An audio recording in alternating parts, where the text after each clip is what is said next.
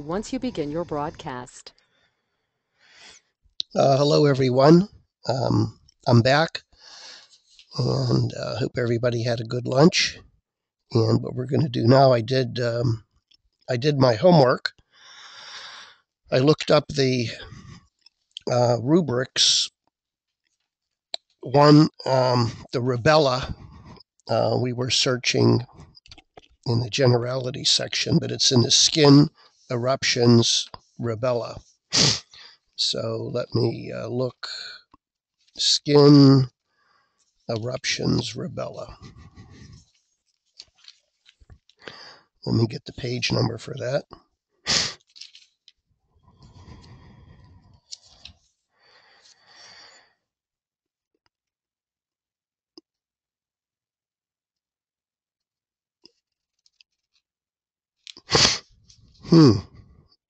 It's not in my book, but in my computer, it was in skin eruptions rubella. So that's a mystery.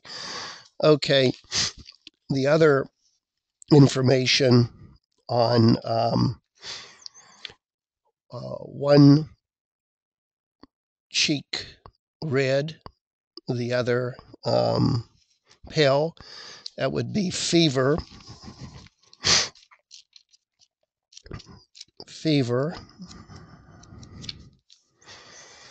And that's right after the chill section. Fever remittent. So let's see. That's on page 1289. Fever remittent with redness of one cheek, paleness of the other, towards the bottom. And you see we got aconite and chamomile. And there's another place where you can find that. Fever side. That's at the top of page 1290. Fever side, one-sided, one cheek red and hot, the other pale and cold. And that's aconite. Okay, so that's two sections there for that peculiar symptom of one cheek red, the other cheek pale.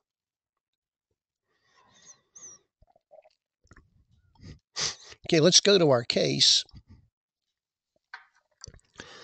JT is a 5-year-old boy with acute right-sided ear infection that started yesterday in his sleep. The ear infection started yesterday after his brother broke his favorite toy. So, with that particular history, you'd want to investigate how he reacted to his brother breaking his favorite toy. Never jump to conclusion. You might think it's anger, you might think it's sadness. It could even be, a strange reaction like he was relieved because his mother would then buy him a new toy. So you'd never know. The problem is when you're taking a case, we tend to jump to the reaction, how we would respond to it, not the patient. So you almost have to pretend like you're a 5-year-old and you don't understand anything, and you always need clarification. So he's screaming from the pain and wouldn't let you examine his ear. The eardrum looks quite red and swollen. His mother can't satisfy him, and he keeps changing his mind what he wants. So there's this capriciousness, changing the mind. He doesn't want to be touched. His mother notes that he cried in his sleep last night. He also has diarrhea and loose green stools. Now, we remember that concomitant that we reviewed a short while ago, the ear pain and diarrhea. So anytime you have a concomitant like that, you need to really, your ears really need to perk up because this is something that will help you lead to remedy. So What is important in this case? It's a right-sided ear infection. We can use the rubric ear inflammation media. It's interesting that the symptoms started after his brother broke his favorite toy. We might consider using the rubric mind ailments from anger, which is a favorite rubric of mine, especially in ophthalmology, because the liver and eye are tied together, and the liver is related to anger and frustration. So a lot of times I see a connection between eye disease and anger. He's screaming from the pain, so you can use the rubric mind shrieking from pain. There is a rubric mind capriciousness, so let's look in our Kent's repertory under that. Mind capriciousness, and I already mentioned it's a good idea that you take time and maybe every day read a section, read part of a section in Kent, because that's the only way that you're really going to become better. And we see page 10, mind capriciousness, and we want to look at the bold remedies: Baronia, chamomilla, senna, ipecacuum, calicarb, and staphylos aureus. This is an issue of the case of not wanting to be touched, but this is true of his ear and in general. This is a mental symptom, and the best place to find it is mind-touched aversion to being. So let's look there. Mind-touched.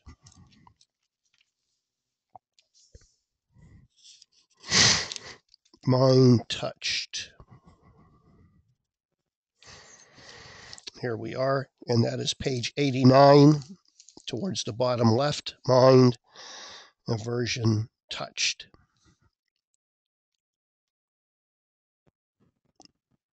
Okay.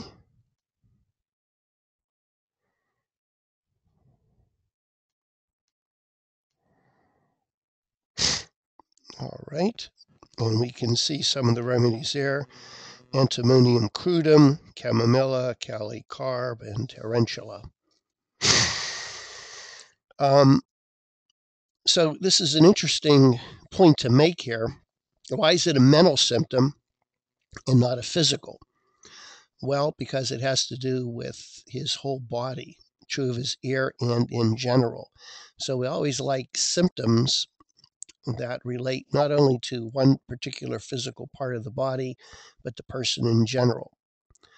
And that has a stronger weight than if it was just he doesn't like his ear being touched, but he doesn't like to be touched. The crying in his sleep is quite strong and can be found under weeping sleep during, and that would be under mind. So let's look under mind. Weeping, and you can see in the mind section starting on page 92, and I hope you have your book out with me. On page 92, we have a lot of weeping sub-rubrics: weeping daytime, morning, afternoon, evening, weeping in the air, weeping aloud, alternating with cheerfulness, and weeping sleep, in sleep. There we are, weeping in sleep. 94, chamomile is there, very strong. What is odd in the case is green stool. You can find us under stool green or rectum diarrhea green. The later is not in Kent's repertory, but the complete, so you're not going to find it in Kent. So these are the rubrics. And the remedy that comes up most strongly: chamomilla, belladonna, pulsatilla, lycopodium, and hepar. If you study the remedies. And how do you study the remedies? Well, pull ad Borges, pocket manual of Materia Medica, and read about each one of those. And it seems like chamomilla fits best. So chamomilla is the answer. Although some of you submitted the homework assignment and did give me the answer: belladonna, pulsatilla. and Hepar sulf was a consideration. But I feel that even though chamomilla was the indicated remedy, probably belladonna would also act.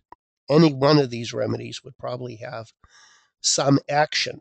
So I don't want you to think if you didn't know it and get it exactly right, you're not going to have any effect. Remember, homeopathy, where it's not a game, especially in these acute cases where you have to get the exact remedy to have some beneficial effect. Even though in this case, chamomilla was given, I think belladonna would actually have a good effect too. All right, any questions on the case? Questions on the case? Okay, you guys did a great job. And this was the only homework assignment that you had. So I'm not going to review some of the other cases, mainly because I didn't really like the cases and I thought they were more constitutional, and I just wanted to focus on the acute prescribing. Okay, we're going to now talk about an important topic called the second prescription. And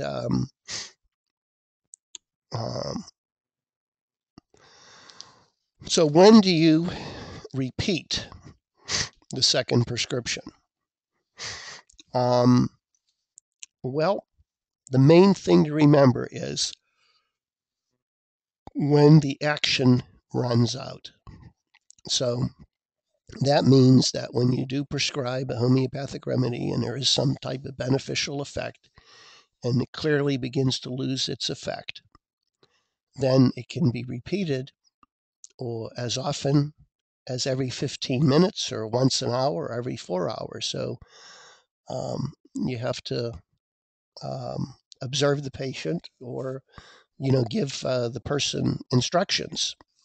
Take a pellet, and as long as you're feeling well, you don't have to repeat it. This is really hard in homeopathy because in traditional medicine, we're trained to when we take an antibiotic, it's 4 times a day for 10 days, no ands, ifs, or buts. It doesn't matter how you react. In homeopathy, it's different. Remember, the remedy is acting as a catalyst to try to push the body back to homeostasis or balance. So when the remedy begins to lose its effect, then you repeat. You need to repeat the remedy more often when the state is more intense. And the reason for that is when you have an intense state, I liken the analogy that the intense state is eating up the remedy. So you have a battle going on. You have a high fever of the body, and you also have a remedy which causing the fever. You want the homeopathic remedy that's causing or producing a fever or similar for fever to take over, so the body doesn't need a fever. So if the fever is intense, then you need a more repetition or a stronger remedy. So the vital force kind of sucks up the remedy, uses it more quickly, and you need it more often. The second prescription. Any questions on the second prescription? Because I think this is one of the more difficult areas for beginning practitioners to grasp. So if you do have any questions, just raise your hand and we can discuss it, or you can type the question.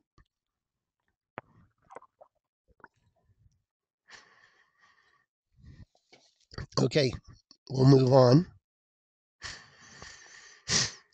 So, repetition of the remedy. When the remedy no longer works, need to go to a higher in potency or need a new remedy. So generally, what I like to do, the first step is to repeat the remedy. If the remedy doesn't work, then go to a higher potency, but many of you only have one potency in your remedy kit. Later on, you may want to get a 200C kit. So you start with a 30C, and then if that doesn't work, go to a 200C, and later on maybe even go to a higher potency of 1M. So your next investment, if you're serious about homeopathy, is to get to a second level homeopathic kit. Of course, this comes into expense. There are many good homeopathic pharmacies in the material that I gave you. You can always contact the pharmacy and have the pharmacy send your client or patient the homeopathic remedy in a higher potency. If you go higher and it doesn't work, then you need a new remedy. You got to retake the case. You got to look again at what's going on. And remember, the first slide I showed you was this idea of complementary remedies. So you may want to look in Boric under complementary and look for a remedy that is complementary, a remedy that is similar, and try that one, because that may indeed be a much better remedy than the first one. In acute cases, it's not unusual to need a couple of remedies. This occurs very often when you're treating a flu, a cold, or influenza. Usually you have to go through a couple different remedies. It's always nice when you just give one remedy and that's the end of the story. But in practicality, you need. Okay, I think Debbie had a question, and I need some clarification on this. Debbie, what was your question? You said, can you hear me? Yep, I hear you fine. Yeah, it wasn't really a question. I was just reiterating what you had said to me during our 30-minute consult, is be careful not to give the second one unless really needed and you retake the case, but then you said that. Okay, yeah, by second, you don't give it at the same time. You're going to wait for the first remedy to kind of run its course. So I never give two remedies at once. So let's say you have a really high fever and you give belladonna and there's no action in 15 minutes, then I might try aconite. No, I was thinking like a week or a month later doing a second one, but you kind of said no to that to me. Right. No, unless it's needed. There's new symptoms and it points to that new remedy. Okay, thank you. Okay, great. Okay. So once again,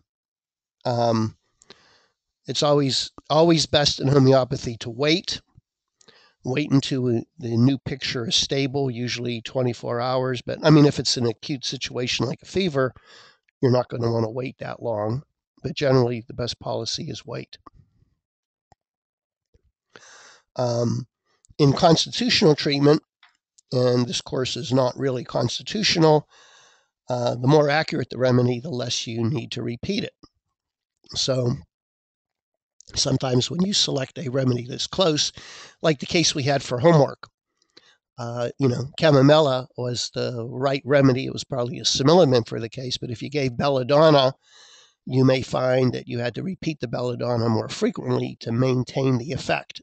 So when that happens and you need to repeat the remedy more frequently, you may be close, but not the exact remedy. So that's something to consider. Also, the weaker the vital force, the more often you'll need to repeat the remedy because it doesn't hold.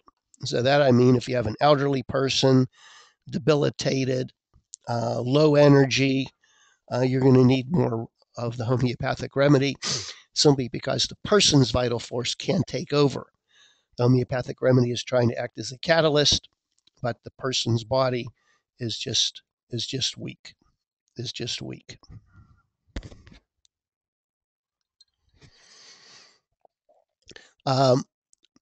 When there's a complete relapse, repeat the remedy in the same potency.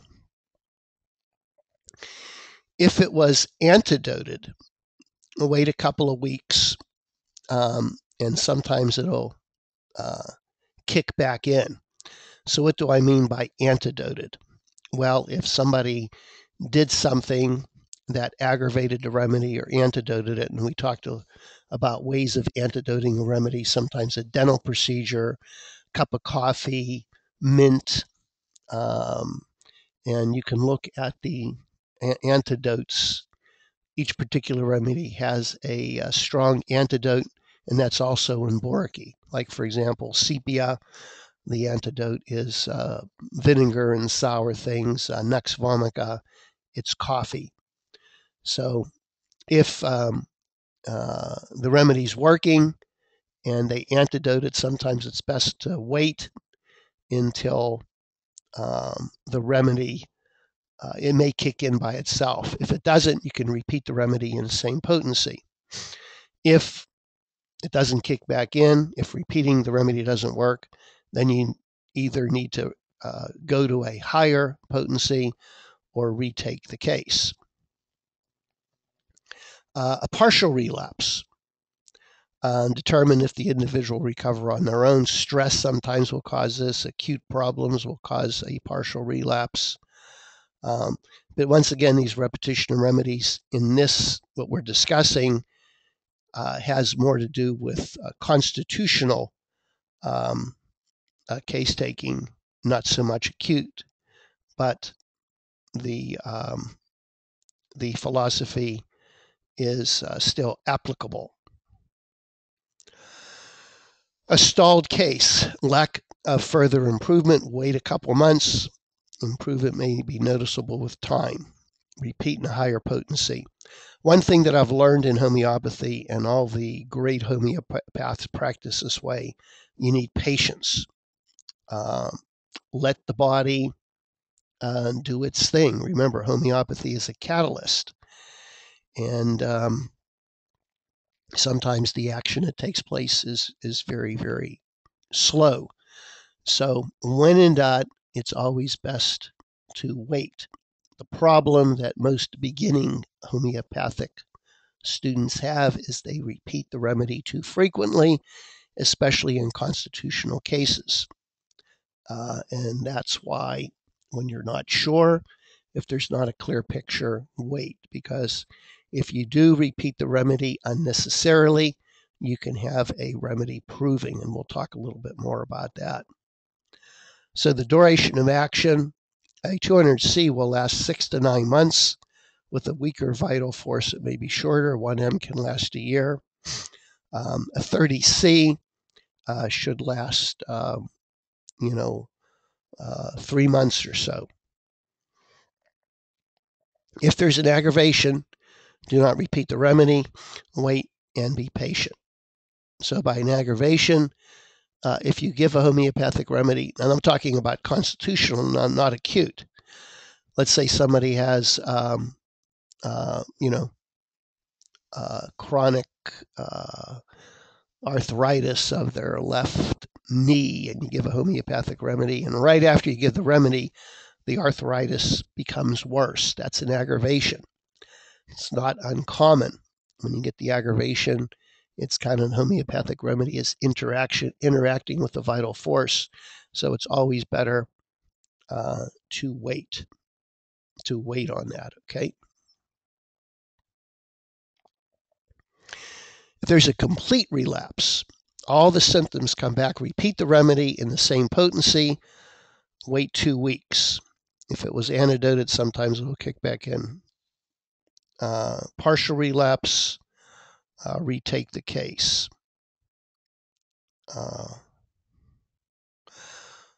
Allopathic medicine sometimes will cause a partial relapse, and that's the danger treating people that are taking a lot of allopathic medications. And that's one of the reasons why I like the LM potencies. Although this course we're really not dealing with the LMs. The LMs are, Hahnemann talked about the LMs in the 6th edition of the Organon. Most homeopathic doctors practice the 5th edition.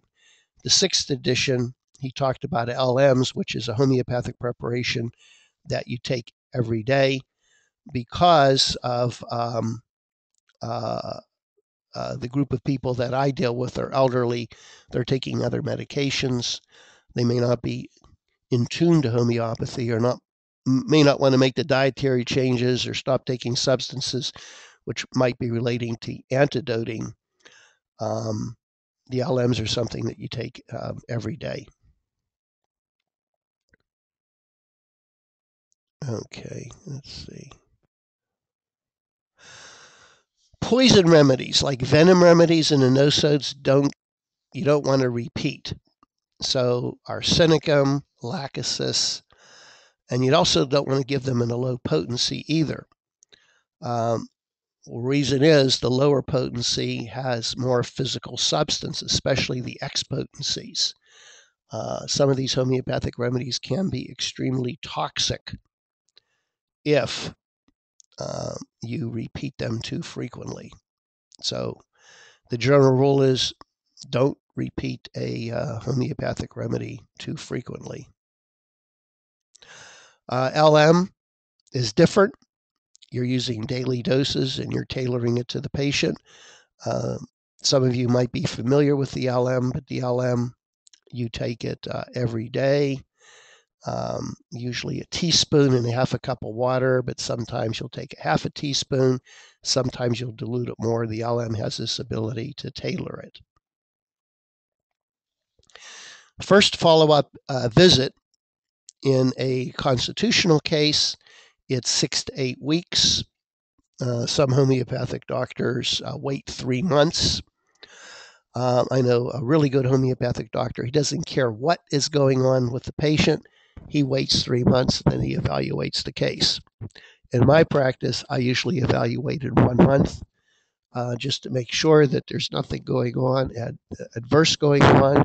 And most of the times, the 1 month visit is just to reassure the person. In acutes, it's much different. You're going to evaluate in 1 to 2 days. And in many cases, you're going to be evaluating in a couple of hours, or you're going to be there with the person, especially if it's a family member. And once again, with the acute, it depends on the severity. So obviously, if you have a high fever of 140 degrees, you're not going to give belladonna and say, I'll check on you in 2 days.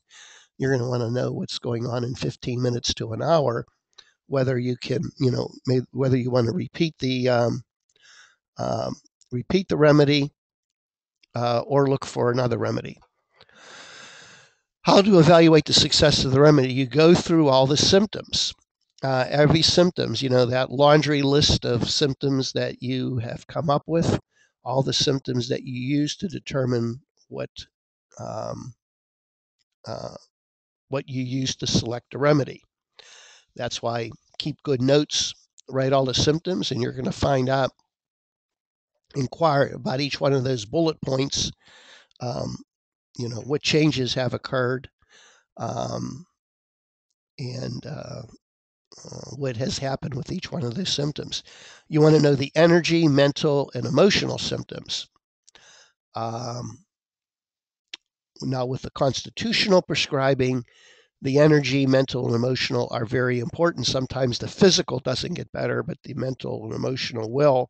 That's good for a constitutional, but typically with an acute, you want to see a change in the physical. If you're treating a high fever, you want that fever to get better. If you're treating a sore throat, you want the sore throat to get better. You don't really emphasize the mental and emotional unless the mental and emotional was really strong to begin with, like that chamomile patient with strong irritability.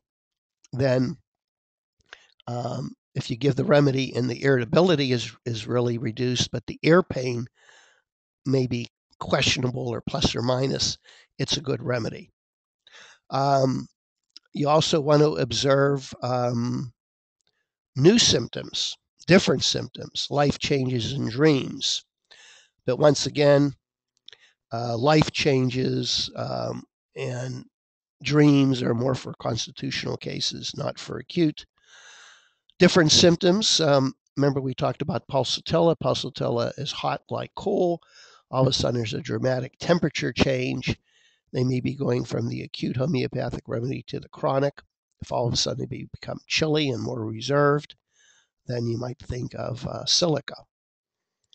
Hering's law. Earlier in the course we talked about Hering's law, and I can't emphasize how important Hering's law is.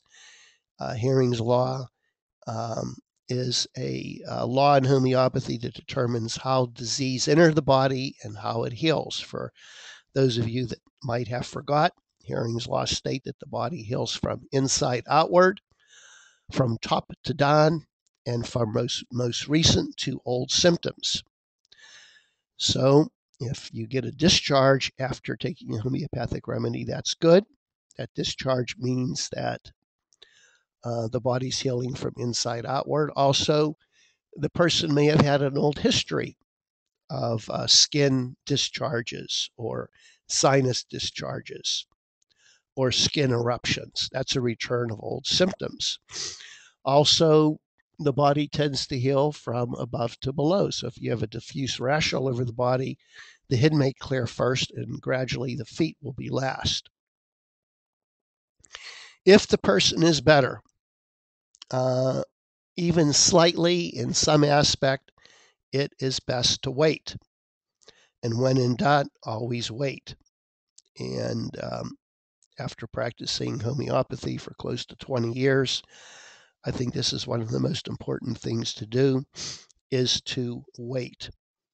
Now, it's different if nothing is better. If there's no changes, then you need to look at a different remedy, retake the case. But waiting is the hardest part. Protecting the remedy.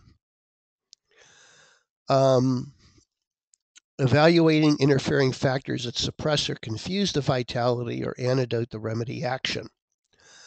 Of course, this really isn't an issue with most acute cases because you're there and you're going to see the results. But when you're doing constitutional homeopathic prescribing, and I hope all of you take the next step and look at maybe studying constitutional homeopathy,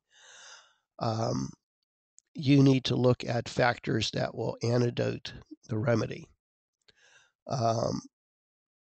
Destructive habits of the person can interfere with the remedy. So if people don't make the dietary changes, alcohol abuse, drug abuse, etc., that's going to interfere with the homeopathic remedy. So there's a certain amount of education that needs to go into treating constitutional, and also therapy, either psychotherapy, some type of behavioral modification, which will also help the action of the homeopathic remedy. Finding the second remedy. Let's assume that you prescribe a remedy and it doesn't have quite the action that you want. Oftentimes that second prescription begins before you give the first remedy. By that, you may be thinking of layered cases.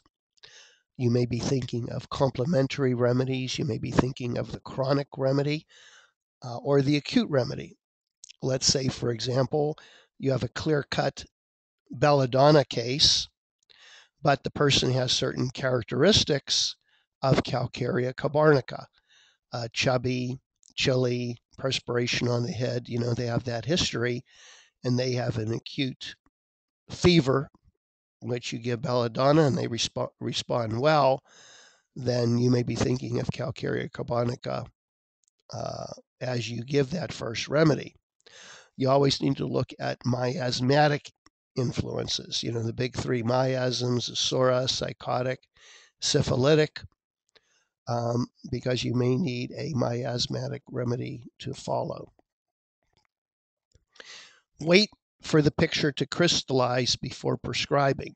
Sometimes you need to wait until it stops changing, and that can be for 3 weeks. So you need stabilization. If the person has changeable symptoms and things are not settled, kind of think of, stirring the pot, that you need to let the dust settle. Which you don't want to make the mistake is chasing after a homeopathic remedy when things aren't settled, and then you're going to be getting into trouble by not selecting a good remedy and just confusing the picture even more.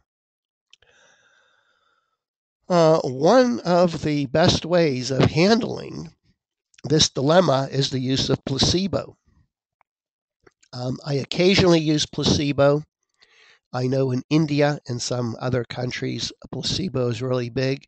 In fact, many clinics in India, they want to see the patient every week, and every week the person is giving a placebo. And of course, they think they're getting a new homeopathic remedy or a repetition of the dose.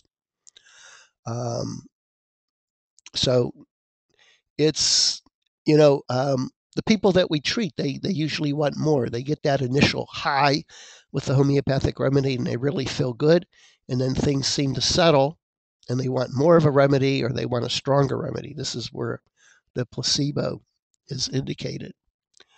And I had a humorous case. I had a patient who did very well with the homeopathic remedy, but every week she'd come back and I would give her a placebo and I would give her a certain size homeopathic pellet for the placebo. So she came back one week and I didn't have that size and I had to give her a smaller size Saclac or placebo. And she called me on the phone and said, Dr. Kondrot, that remedy didn't work. Even though it was a placebo, the fact that it was a different size pellet, she felt it wasn't as good. So the placebo, use of the placebo can be really helpful if you have a demanding patient who just isn't satisfied and wants something. Use a placebo. But once again, the placebo probably is not going to be used that frequently in acute, or probably used very rarely in acute because either the person's going to get better or you're going to change a remedy. It's primarily for constitutional case taking. Acutes in constitutional care. When you're treating someone constitutionally, they will have acute problems. And there's two ways of handling this. If someone is receiving their good constitutional remedy, sometimes the acute problem will just work its way through. It'll just take care of itself. You can also use low dosages of the constitutional remedy. So let's say you give a 200 C of calcarea carbonica and they're doing well, but they get a fever. You don't want to give belladonna. You want to give a low dose of the calcarea carbonica, like a 6C or something like that. You can give herbal medicines, vitamins. You want to avoid allopathic medicines, but sometimes allopathic medicines are better than interfering with the constitutional remedy. Because if you prescribe an acute remedy, it usually interferes with the constitutional remedy in general. So if you have that calcarea carbonica case and they develop a fever, you want to be careful not to give belladonna. You want to repeat the low dose of the calcarea carbonica or use some other method. And the question is, well, why is that? Well, the homeopathic remedy is the constitutional remedy is acting, and you really don't want to interfere with that action. The body is becoming stabilized. So maybe that acute situation that has developed is a return of old symptoms, or it's the body healing, Hering's laws in place, the body's healing from inside outward, etc. So sometimes this can be a dilemma, it can be very difficult, but when you're studying constitutional prescribing, this will become clear. But once again, typically in acute situations, it's not a problem, but be aware if you do see somebody who's taking a constitutional remedy and they want you to treat them for an acute problem, be careful. You want to maybe talk to their homeopathic doctor to make sure that, what's going on.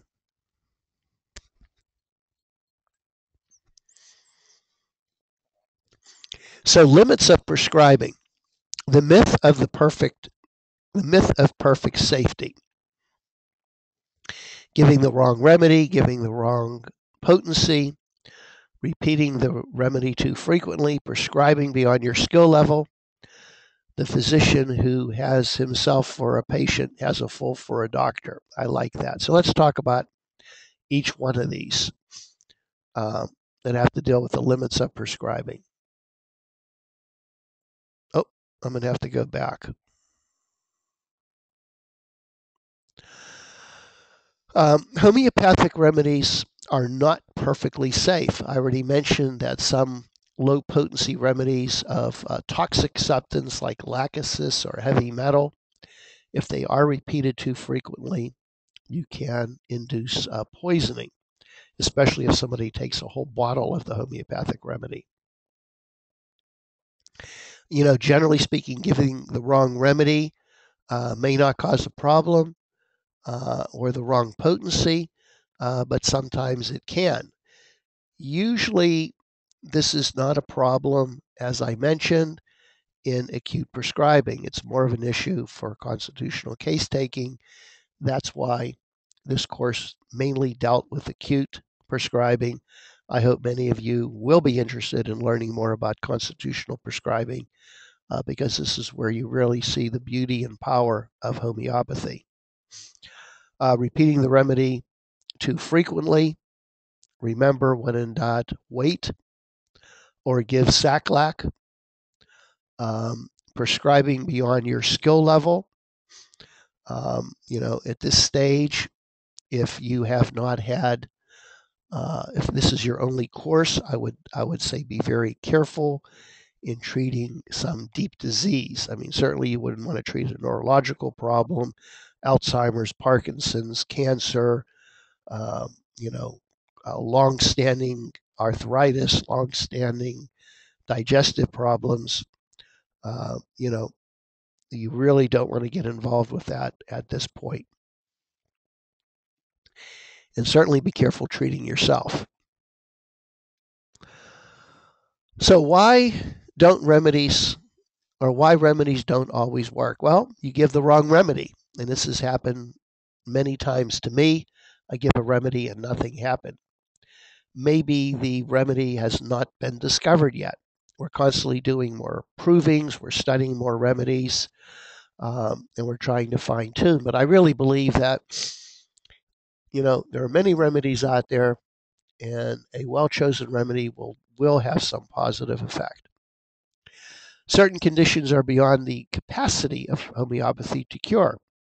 And of course, my opinion in that is changed. When I first went into homeopathy, I thought homeopathy could cure everything. And now I'm feeling, and then for a while I felt that it was only certain diseases that responded well, but now I'm feeling the other way.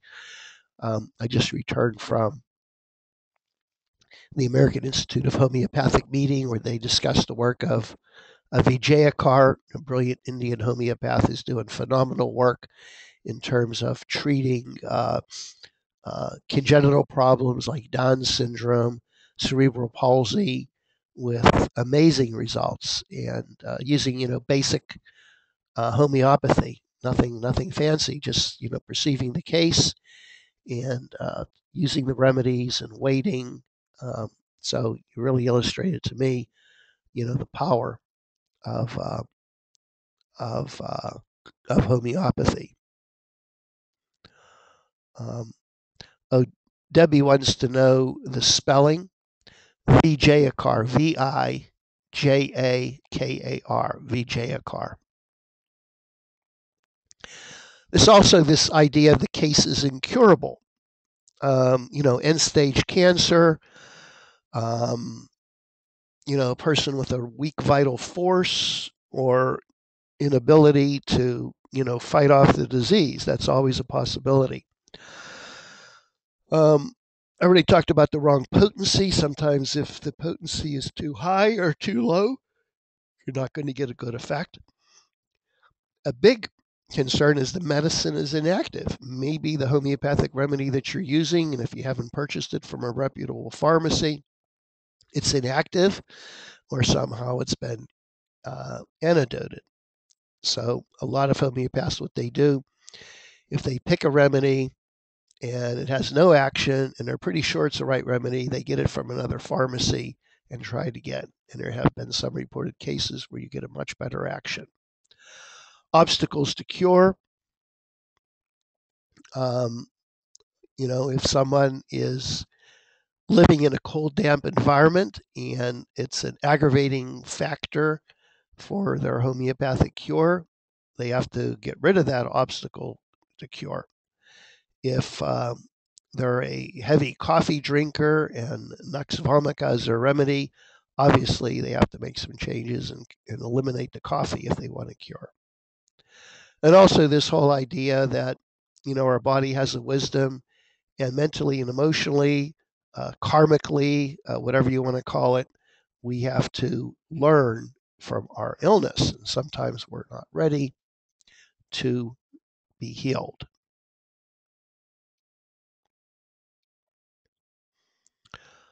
Okay, let's do a couple of cases. And of course, everybody, you got these slides, so it's not like we're going to be working on it. So maybe let's look at some of these symptoms. I don't know if you folks actually went through these cases. Let me go back here. So let me just read through this. 38-year-old female, rectal fissures, bad spasms. So these are all threes, aggravated after stool, but typically that is not an unusual symptom. If you have rectal fissures, normally it's aggravated after stool. Pain is ameliorated, hot bathing. That may be something that is unique because typically you would think that maybe ice would help reduce the inflammation or coldness, but the pain is eliminated, hot bathing. Spasm is aggravated by anxiety or thinking something stressful. We like that because anytime there's an emotional component, that has like a stronger weight. Remember, when we're taking a case, we're always looking at the specific unique symptom, but we're also holding greater weight when it comes to generalities and mental and emotional symptoms. By generalities, it's something that occurs in the whole body. For example, if this female is describing spasms, the spasms are in the rectal area. But if the whole body was going into spasms, that would be a general. So if she states that the pain is ameliorated by hot bathing, and she's talking about just rectal fissures, that's a local. A general would be her whole body feels better with hot bathing, or she is more relaxed with hot bathing.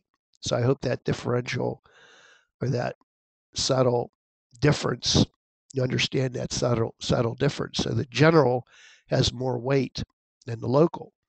Of course, when we're doing a case taking, we want to find out the local peculiar features of each symptom, and these are called modalities.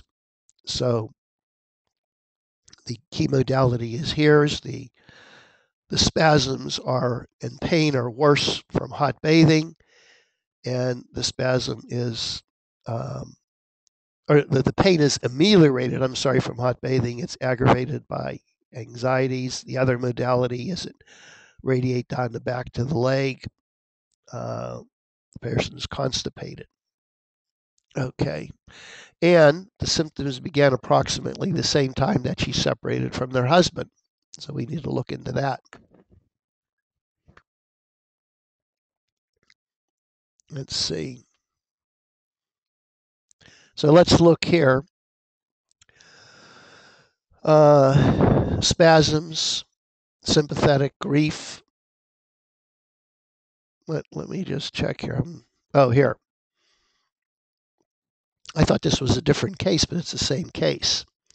Chilly, low energy, desires cheese, fruit, much anxiety, crying spells. We have a lot of emotional things, trapped in life and do not know what to do. So there's a lot. Sometimes when you have all this emotional stuff, it's tough to differentiate, what is important. The anxiety, guilt about her husband leaving, crying spells, grief, sensitive and sympathetic. So we always like to see some mental and emotional component to the disease, but sometimes it's just overwhelming, and you have to kind of sort through it. So these are some of the materia medica, fissures, rectum spasm. Let's look up in your Kent's repertory, mind, anxiety of conscience. So let's go into the mind section. Anxiety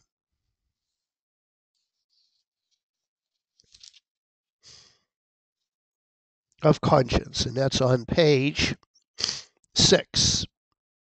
As if guilty of a crime. That seemed to be kind of strong with her.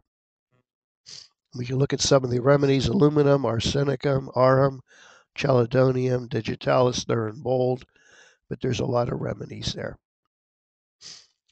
Stomach desire cheese, stomach desire fruit, grief, sympathy. So the remedy that was prescribed was Ignatia 1M. Now, she responded well. The anxiety and grief lifted. No longer felt trapped in her life. No longer had cravings for fruited cheese. Became less chilly. Her energy substantially improved. She had a good response to the Ignatia.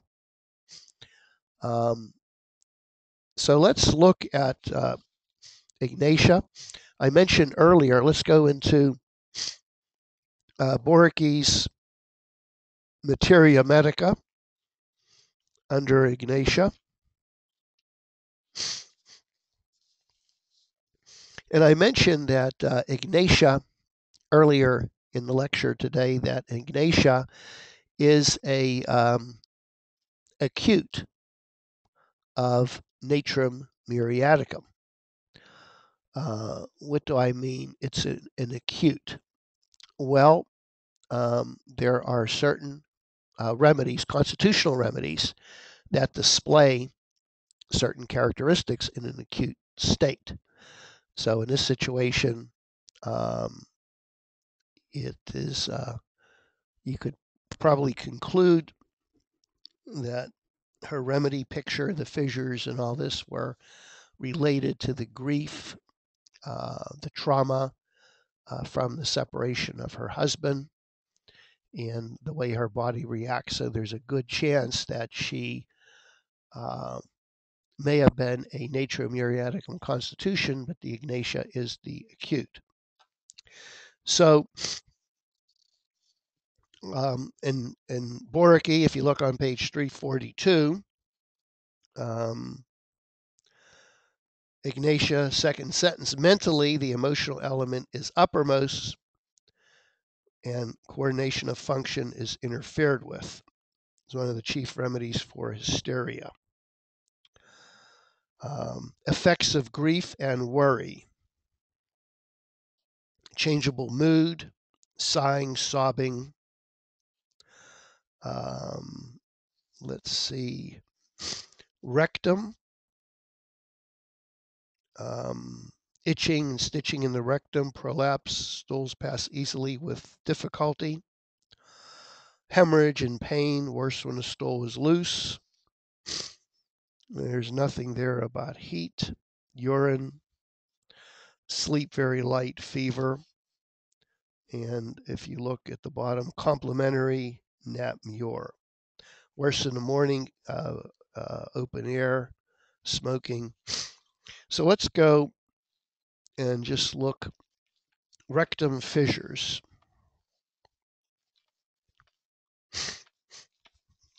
Okay, so the rectum section, if you're there at the rectum section. Okay.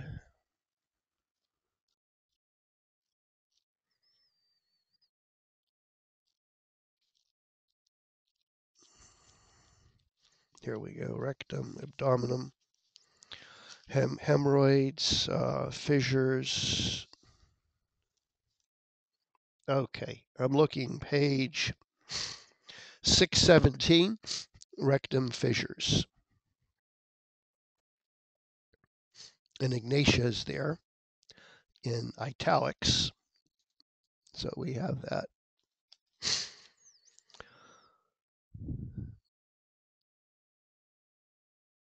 And let's see, other characteristics.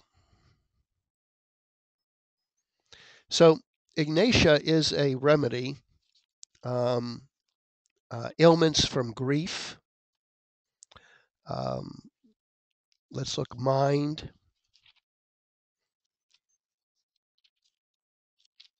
Mind, ailments, grief. And it may be under grief ailments. Yeah, let's look mind, grief.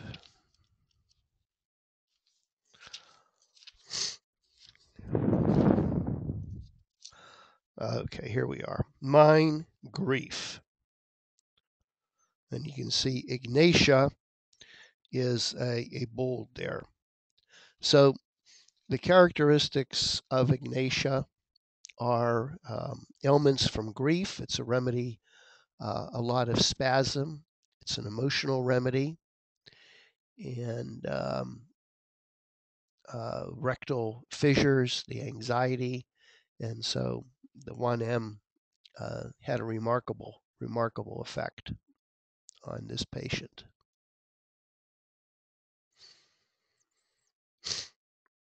Now let's go to another case. Any questions on that case? Ignatia. 23-year-old with acute pharyngitis, has been going on for 10 days. Began after her boyfriend cheated on her with another woman. All right, so we have an event here that developed a sore throat. And we just need to know there was an event that occurred cheating, but we need to know what the reaction was. Pain is severe, left-sided, aggravated swallowing liquids, especially hot drinks. Cannot stand anything touching her neck. There is hawking of mucus. On exam, the tonsils are purple in color. Pain extends to the ear. So these are the materia medica: throat pain left, pain swallowing liquids, throat pain, warm drink aggravates, external throat clothing aggravates. Let's look at that rubric. Let's go to Kent, and we're going to look at external throat.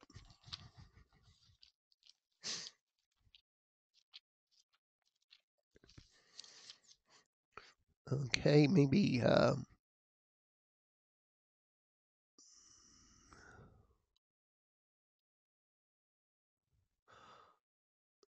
okay. I'm sorry, there was a question. How did they know to start the 1M potency? That's a good question, because typically, if the pathology is really deep and the manifestations of the remedy are really clear, then you would go with a higher potency. So this case had a lot of really clear things with Ignatia. Everything covered Ignatia, very strong, and also the nature of the vital force was strong. You'd go with the 1M. And you can use this analogy when you're doing an acute prescribing. If symptoms for a remedy are very clear, let's say you have the belladonna case and it's classic 3 p.m. aggravation, high fever, redness, heat, etc., craving for lemonade, everything is really there and it's intense, you can go with a 1M. I'm not saying that a 30C wouldn't help, but usually in a very intense acute situation like this, you're probably going to have to repeat the remedy more frequently because it's so strong. So if you study constitutional homeopathy, you'll learn the importance of potency. And generally speaking, if the symptoms match the remedy very clearly and very strongly, then you want to go to a higher potency, like a 1M. Okay, so I'm looking at external throat. Clothing aggravates. External throat begins on page 471. Clothing aggravates. And this is an interesting and important symptom that these people don't like a turtleneck or cloth on their neck. Typically, all of the snake remedies have this. Centris is a snake remedy, Crotalus horridus, and Lachesis, throat scraping. So let's go. So Lachesis 30C, 4 doses. Now, you may want to ask, why wasn't a 1M given or a 200C? Probably a 200C or a 1M would have worked. Because look, Lachesis 30C, 4 doses were given. That means that probably you needed a higher potency. So Lachesis is a remedy, a very jealous remedy. It's a snake remedy. We studied it in our Materia Medica for sore throats earlier. So this is a good example. So in addition, the throat problem is completely recovered in 32 hours, and the anger and jealousy resolved towards the boyfriend. So another good example. Questions on this case? Questions?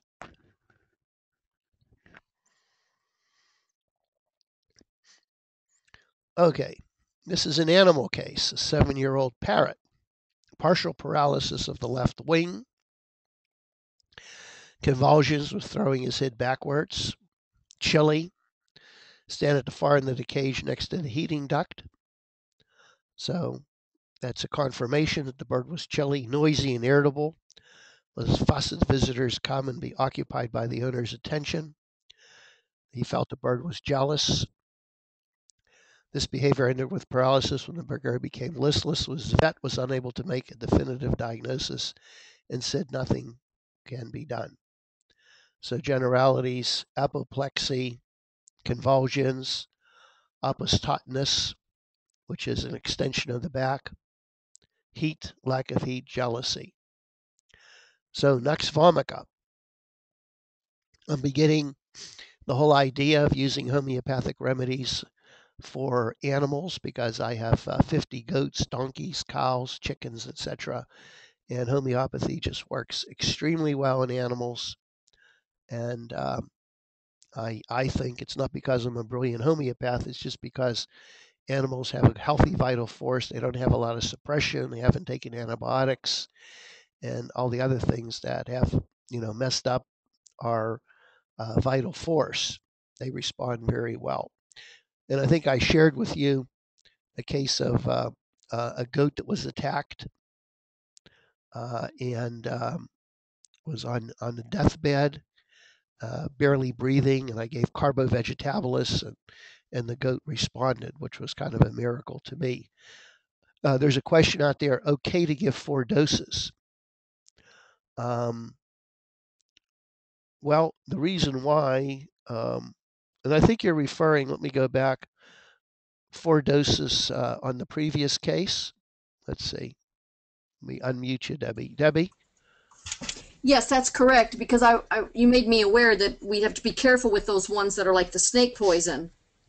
Right. The reason why 4 doses was given, that case was so strong, there was such a strong emotional component, probably the wrong potency was given to begin with.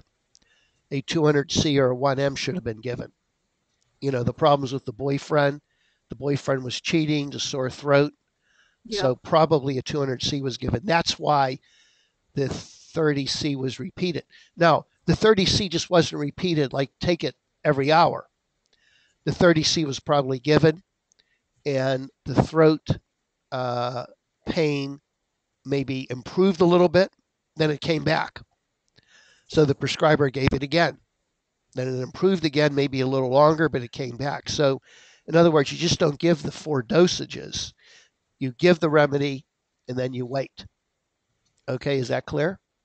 Yeah, I would just be a little nervous about giving 4 doses of the snake poison. Well, no, you can give it a long time. First of all, 30C, there's no physical substance in the 30C, number one. Once you go um, beyond a 12C, there's no physical substance, so there's no snake venom in a 12C or greater. The danger in repeating a homeopathic remedy is you'll get a proving. But in this case, and in any case, if the person responds um, and you know it's the correct remedy, it's just you haven't matched the vital force, then repeat it again. Now, it's much different if you have a case and you give a remedy and there's no response, nothing. Then you repeat it again and again and again, then you can get a remedy proving that's where there's a problem. But it's important to understand is if you give a remedy and there is a positive response, that means it's a good remedy. If it stops working, either it's the wrong remedy or it's not the right potency. So you give the remedy again. Anytime you have a positive action and it stops working, you give the remedy again. So it happened again, and maybe you like to see it acting a little bit longer, you repeat it again. So in this situation, I don't think there was any danger in giving 4 doses. There would be a danger if you repeated it 4 or 5 times and there was no action. Then you could Okay. get a homeopathic proving. Um, so you want to look for that initial action. Yeah, I just worry about it a little bit when it comes to deal with the poisons Hmm. rather than like a belladonna or something simple like that. Well, no, belladonna is a poison. In fact, belladonna is a severe poison. It can kill you, just like the lachesis. But remember, a 30C has no physical substance. There's Okay. nothing in there. All right. Okay, Thank you. good. Okay, another case, a 32-year-old male with GI influenza started after constant worrying about his mother's health. So we always like a little mental GI influenza, worrying, constant vomiting, great desire for ice cold drinks. When the water warms in his stomach, it is immediately vomited. That's a keynote. Right there, that should have pointed, at least when I hear that, I'm thinking of the remedy.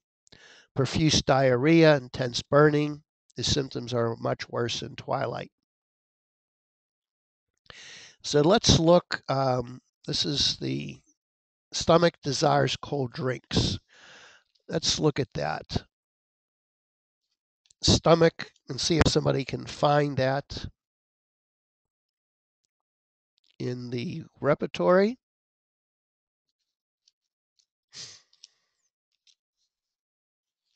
And shoot out the page number.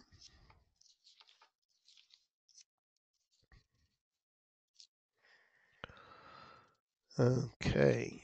Desires, there's a big section here. Desires cold drinks. I have it on 484. Good. Debbie got it, 484. Cold drinks. You can just look over some of those remedies. Desires.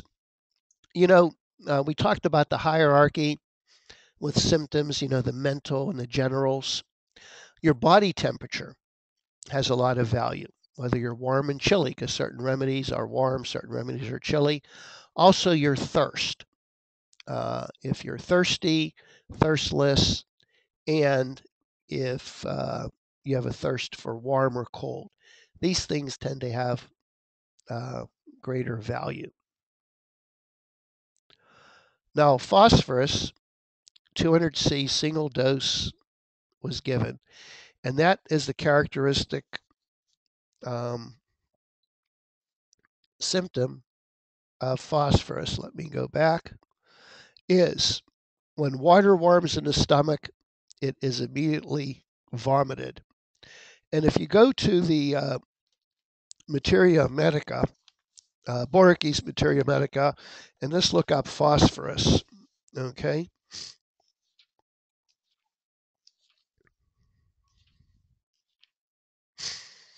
Phosphorus. All right. And look up stomach.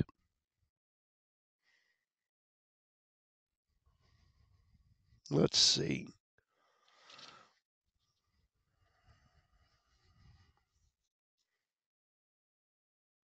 Here. Stomach. Water is thrown up, and I'm at the bottom of page 508. Vomiting. Water is thrown up as soon as it gets warm in the stomach.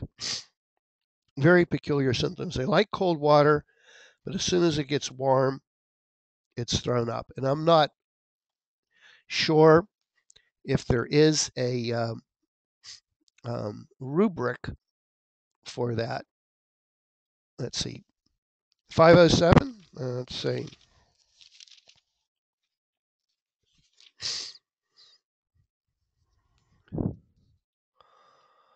Let's see.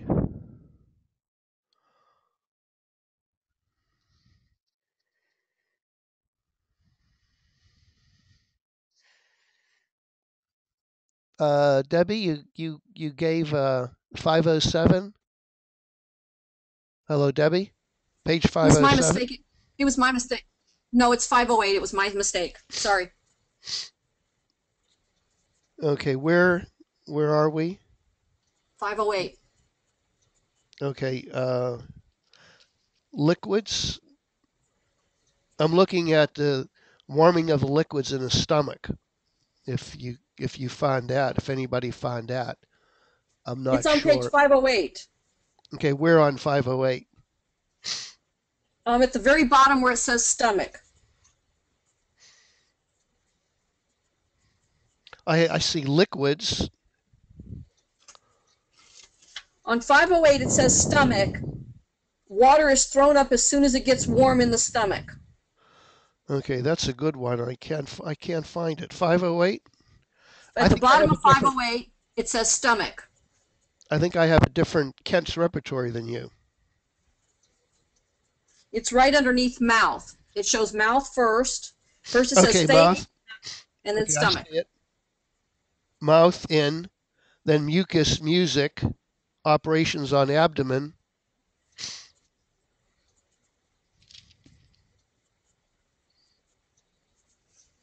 Yeah, your book by Boraci has Oh, always been off a oh little no, bit. wait. You're reading it from Boraci. No, I'm looking at. The repertory.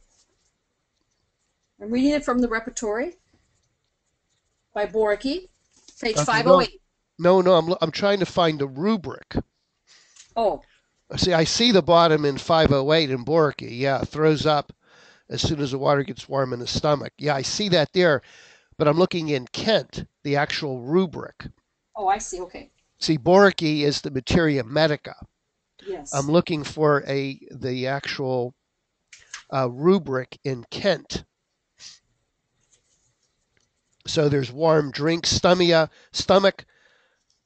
The only thing that I can find is on page 510. Okay, if you look at 510, nausea, warm drinks. There's phosphorus. So, nausea from warm drinks. So, warming up in the stomach. I haven't been able to find that. Um, maybe when we take a little break, I'll see if I can find it, okay? Because I did want to take about a 10 or 15-minute break. And I'll look for that rubric, warming in the stomach. That's a deficiency, and I think this illustrates that some things that are written in Boricke in the Materia Medica just are not in Kent's repertory. So there's a wealth of knowledge in both books. So that's why, um, when you do your remedy differential, you need to go to Boricke and read about the remedy to see those features. So phosphorus single dose symptoms were gone. Okay, let's do another one. 2-year-old with an ear infection for 10 days.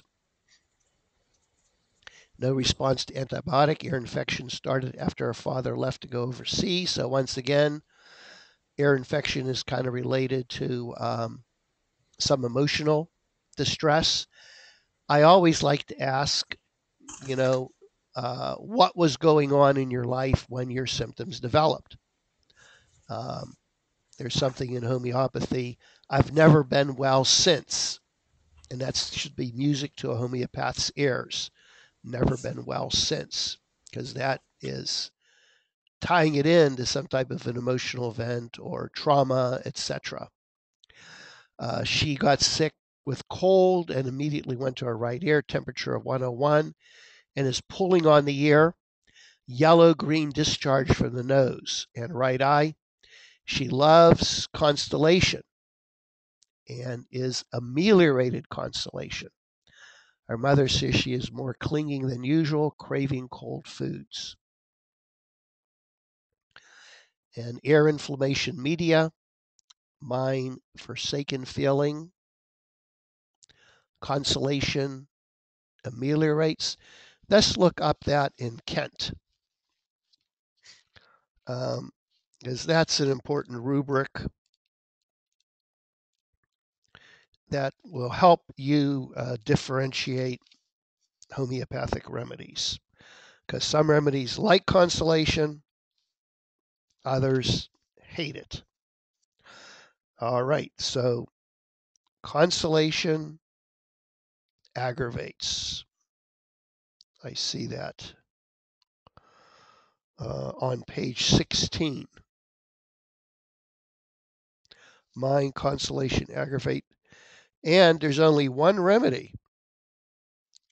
Consolation ameliorates, pulsatilla at the bottom. See consolation aggravate on 16, and right at the bottom of that, pulsatilla ameliorates.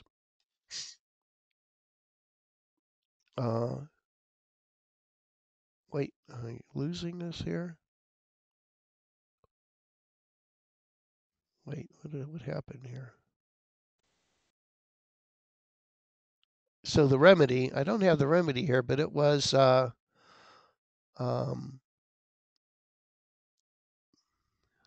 wait. Okay, ear inflammation, media, mind forsaken. And the remedy is what? It's not on your slides. I guess it was missing. Anybody want to take a guess?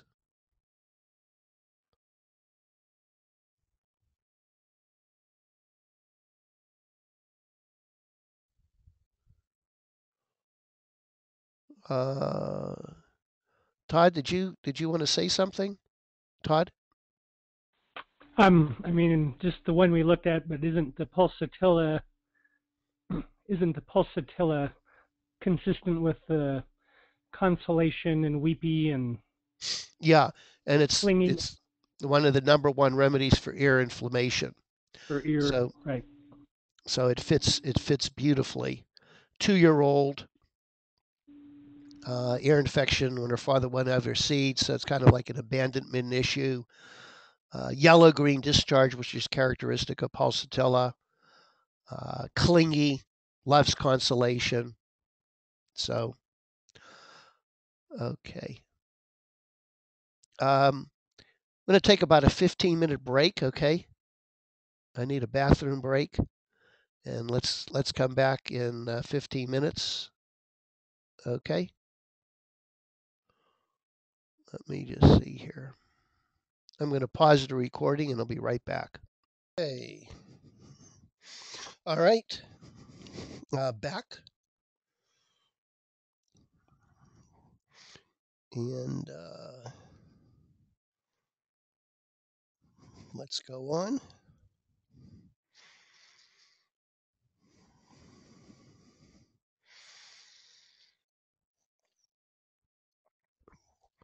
Okay, the next case is a 30-year-old female, nausea, vomiting, a pregnancy, first pregnancy, and she just started her second trimester, overwhelmed, trying to work and care for her sick mother-in-law at home. So there's an emotional tie-in, being overwhelmed, caring for her sick mother-in-law, which would cause a lot of demands.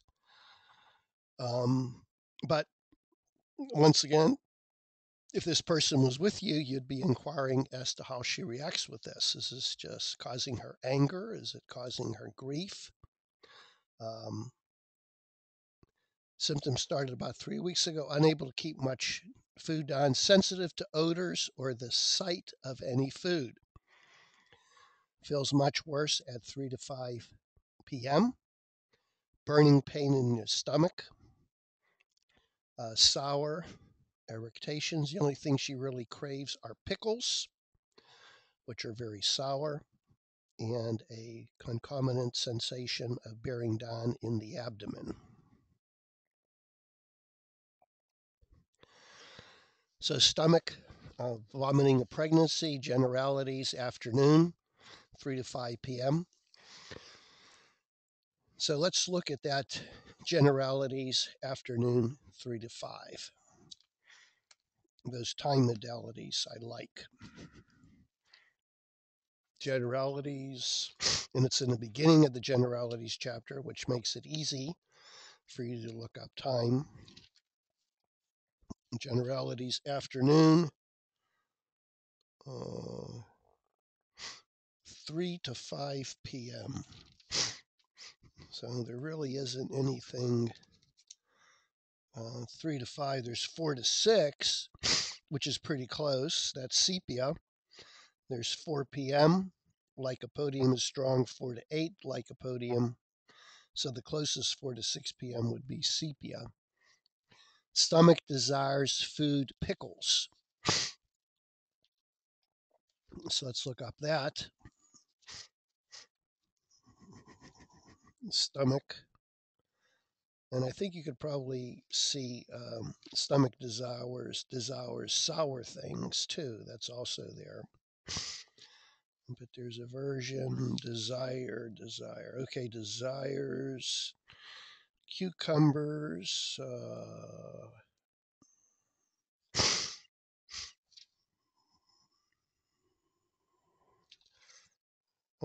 pickles. There we are. Pickles. Hamamillus, hepar, hyperlecus, sulfur, veratrum. All right, let's look up desires, maybe sour things, salty things, sour acids. They're sour acids. Okay. Then there's also vinegar. All right. Okay, so sepia. 200 single dose, symptoms resolved in 48 hours and did not recur much. Better and relaxed with her mother-in-law, was able to continue working at the time of her delivery.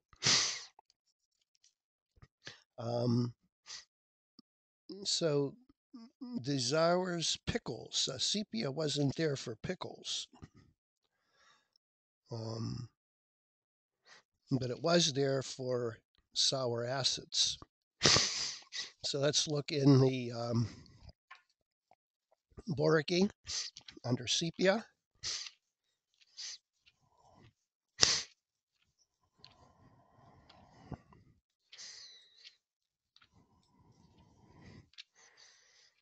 Okay, sepia, and that starts on page 586. And let's see. Indifference to those loved best, averse to occupation of family, dreads to be alone. It's a big female remedy. Sepia has a tendency to like sour things, and it can also be antidoted by sour things.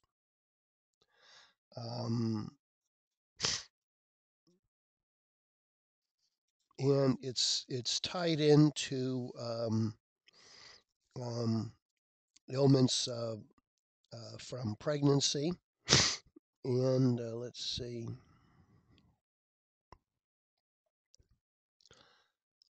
And pain bearing down is strong for that. Irritations in the generalities 3 to 5. So sepia, a single dose. Symptoms resolve within 48 hours. Okay, so questions on the cases that we finished. Any questions?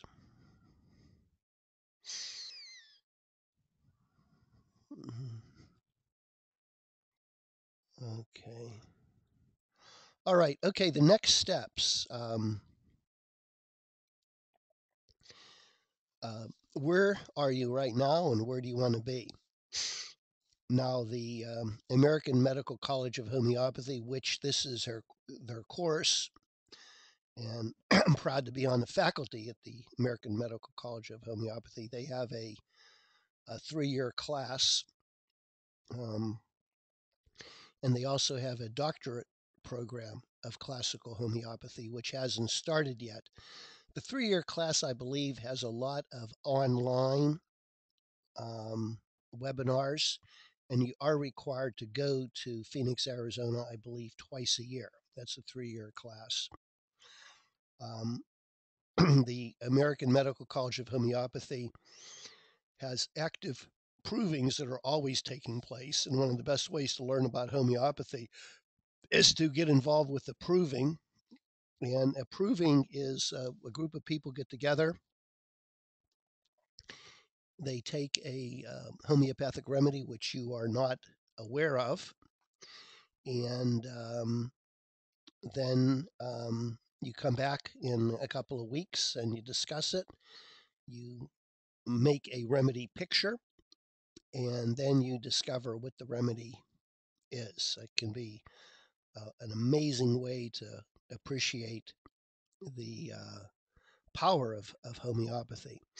Also, observing in a clinic.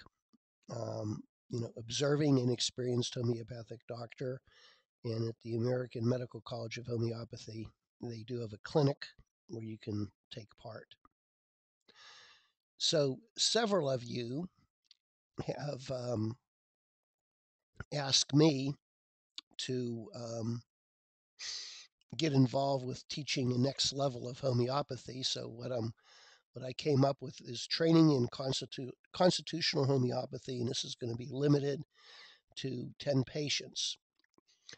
And the goal of the program is to educate students in the understanding of case-taking techniques, also follow-up analysis, and expand your knowledge of materia medica, and improve your diagnosis of materia medica. So this is the logistics. It's going to be limited to 10 participants. We're going to have 4 meetings of 2 days each at the Florida Wellness Center here just north of Tampa. And these are the following tentative dates. Of course, these dates may change. I hope they don't change, because if I make a commitment with the dates, but if something does come up and it turns out there's a major holiday or something like that that I'm not aware of, will probably change. But the first class is going to be June 22nd and 23rd. We have a welcome dinner Friday evening, and then Saturday classes will be from 9 a.m. to 6 p.m. We'll have an evening session at the poolside and at the hot tub discussing homeopathy. And Sunday, it'll be a shorter day, 9 a.m. to 5 p.m., so you folks can get back home. So this is the structure, which is based on my experience in teaching homeopathy. Each participant will come with the case they've already taken, and they'll present the case to the group. Suggestions will be made, the case-taking techniques will be reviewed, and then what we're going to do is we're going to make a Skype phone call to the person to investigate the case in more detail. So if you are participating in this program, you will begin to take some cases on your own, collect the material, do the best you can, and put it in written form. Then you'll present it to the class, and we'll discuss it and make some suggestions and discussion, remedy selections, etc. And then we're going to actually make a phone call, and then we'll be asking questions, reviewing certain aspects to try to come up with the right remedy. Also at this time, during the first day, I'll be taking a live case to illustrate case-taking techniques. So I'll have a patient come in, I'll sit with the patient and take a live case, and you'll observe and you'll have the opportunity to ask questions. So this is the Florida Wellness Center. We have accommodations for 10 people here. This is the swimming pool right here, and the conference room, the main conference room, is right here next to the pool. It's 50 acres, 45 minutes north of Tampa. You can fly either into Tampa or Orlando. It's a fully functioning organic ranch with a garden, chicken, goats, cows, donkeys, and pigs. We have a basketball court, swimming pool, hot tub, weight room, infrared sauna, many miles of sandy roads for jogging.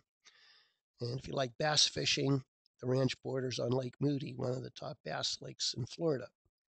And this is Lake Moody, which is on the northern border of the property.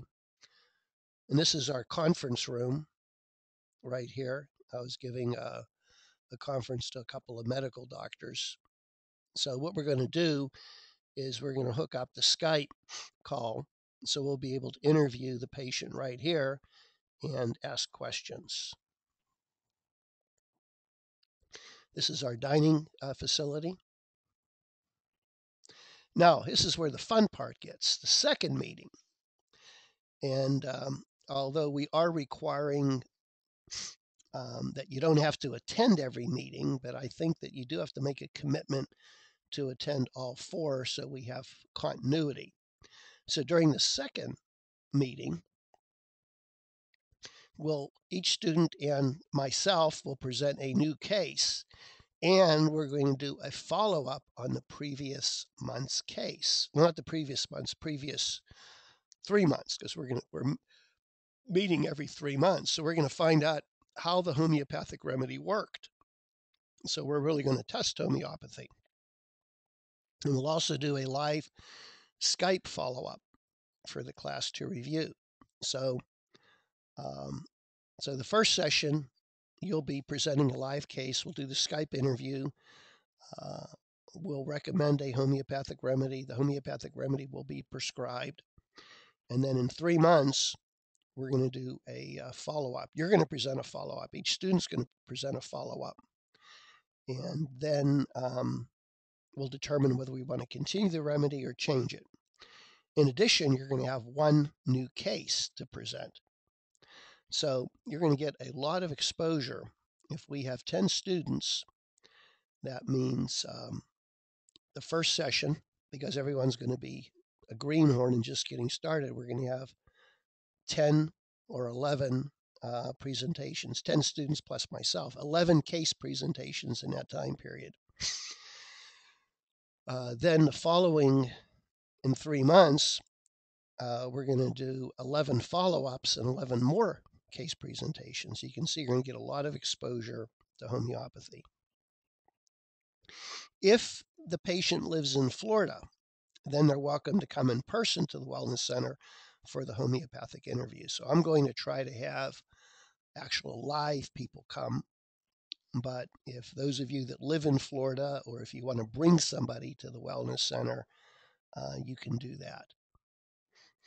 So this is Nancy Herrick and Roger Morrison. They had a nice testimony to say about me. They said I'm a Renaissance man, unique, inquisitive mind, extraordinary doctor, healer, farmer, homeopathic teacher, and I've been teaching homeopathy probably for about 10 years, maybe longer.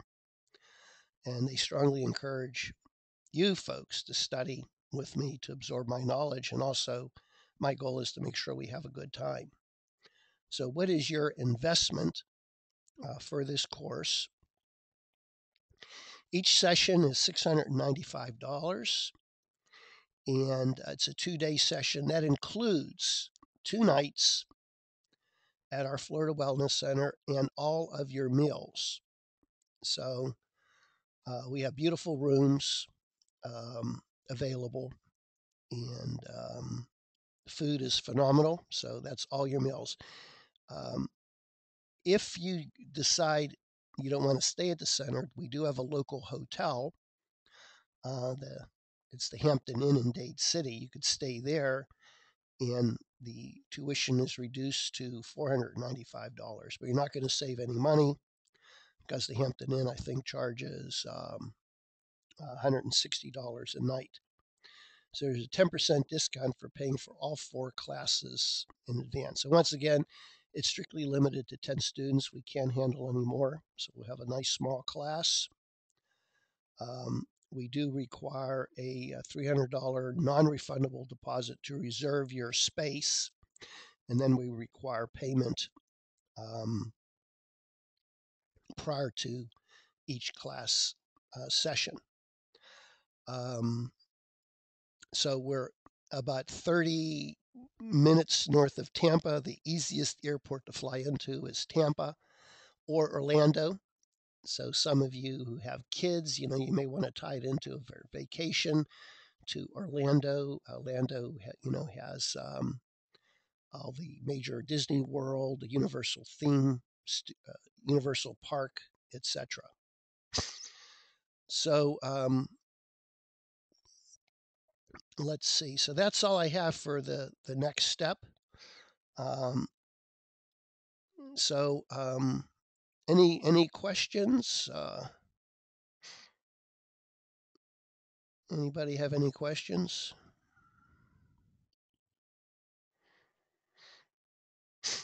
Now, this is the first time I'm teaching this acute class, and I think all of you will be getting a diploma from the American Medical College of Homeopathy.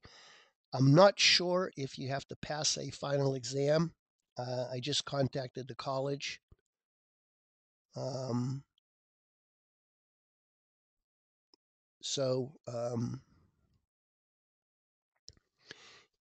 I'll be sending you the video of this recording, and I'll let you know if you have to take a final exam. So any questions? It's kind of sad for me. This is our last class. I really enjoyed teaching all of you, and I hope this has been a positive introduction to homeopathy. And I'd love to see you at the constitutional course that I'm going to be teaching. I know some of you live cross country, but I think you'll find Florida to be a very enjoyable place. We have just a wonderful facility here at the Florida Wellness Center. And what makes it beautiful is that you'll be staying right at the center. So not only will we be having classes during the day, we'll be able to hang out in the evening too and relax and discuss homeopathy. But I think that this immersion method of doing a lot of cases, discussing the cases, and actually doing follow-ups, because it's one thing to recommend a homeopathic remedy and not know what happened. So you'll be getting a lot of experience in follow-up examination. And at the same time, We'll be lecturing and talking about each specific homeopathic remedy that's prescribed in more detail.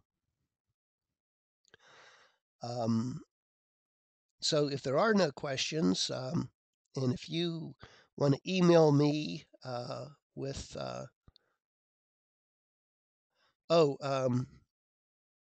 Craig has a question. Are you going to go over homeopathic software recommendations? There are two choices, Radar or McRepertory.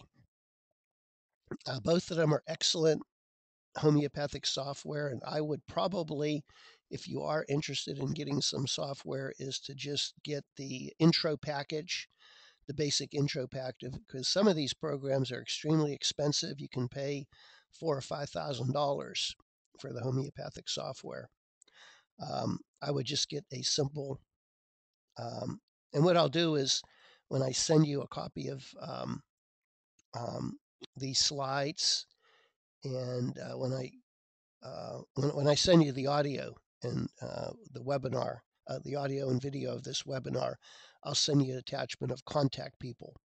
There's a company called Whole Health Supply that is the vendor for the Radar. They have really good tech support, but you should probably go to a homeopathic meeting, and when you do sign up for a homeopathic class like this one, they will give you a discount. If you say that you're a student of Dr. Kondrot and you attended the acute prescribing, they will give students a discount.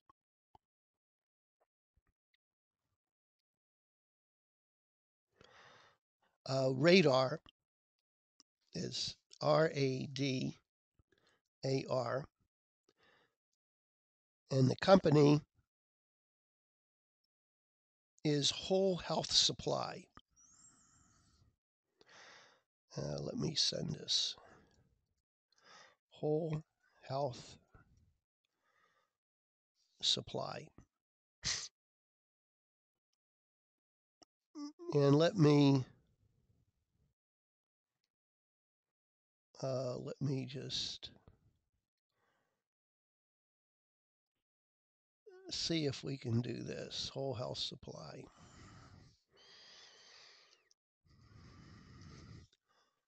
Here we go.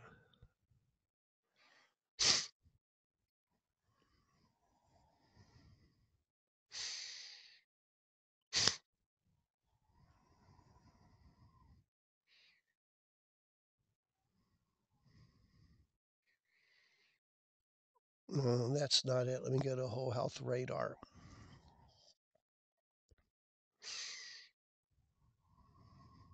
Here we go. It's Whole Health Now. That's the website.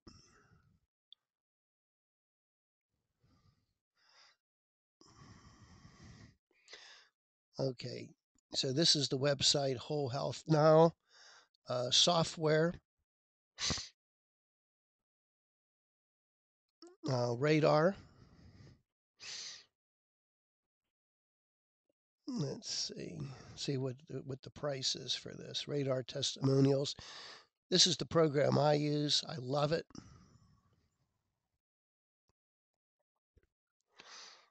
Let's see. Software prices, Radar modules.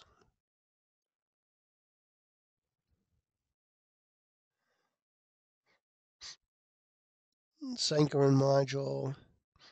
Dynamic case. Now, these are just modules, so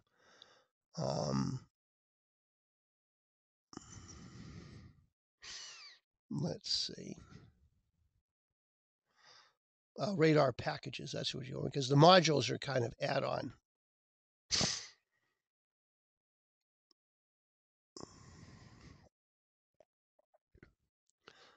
Okay, if they don't give you the price, here we are. All right. So this is probably the price right here.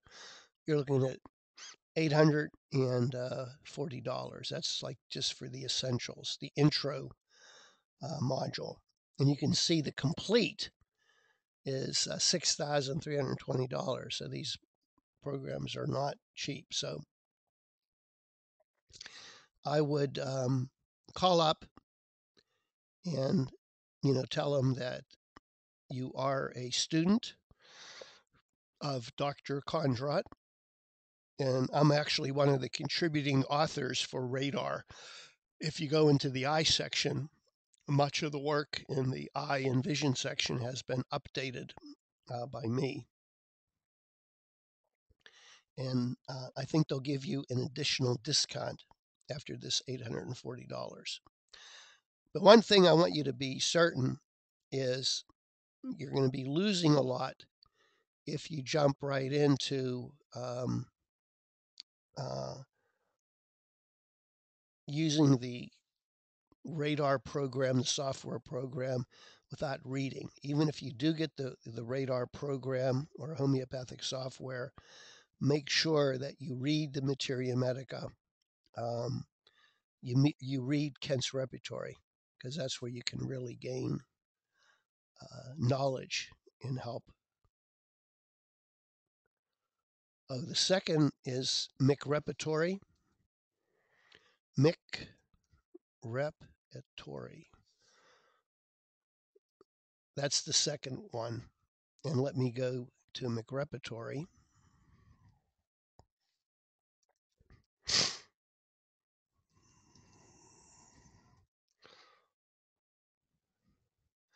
At one time, I owned both softwares.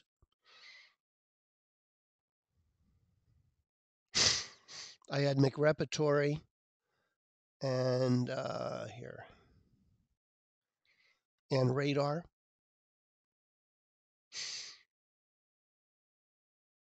Let's see if I can find it here.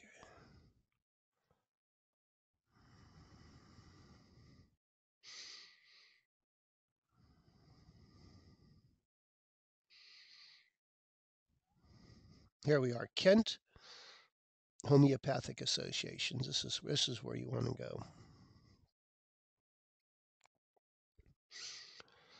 And this is the McRepertory Pro.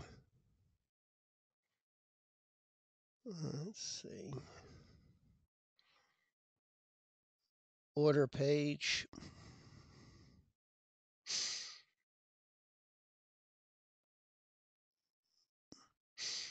Okay, McRepertory with core library. We're looking at $1,040. That seems to be the cheapest. This is Reference Works. This is an add-on.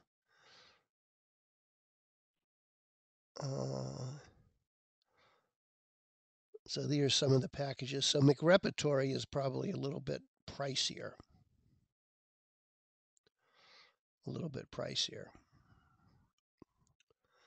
Okay, those are the two software, and I'll send you links on both of these programs. Okay. Okay, other questions?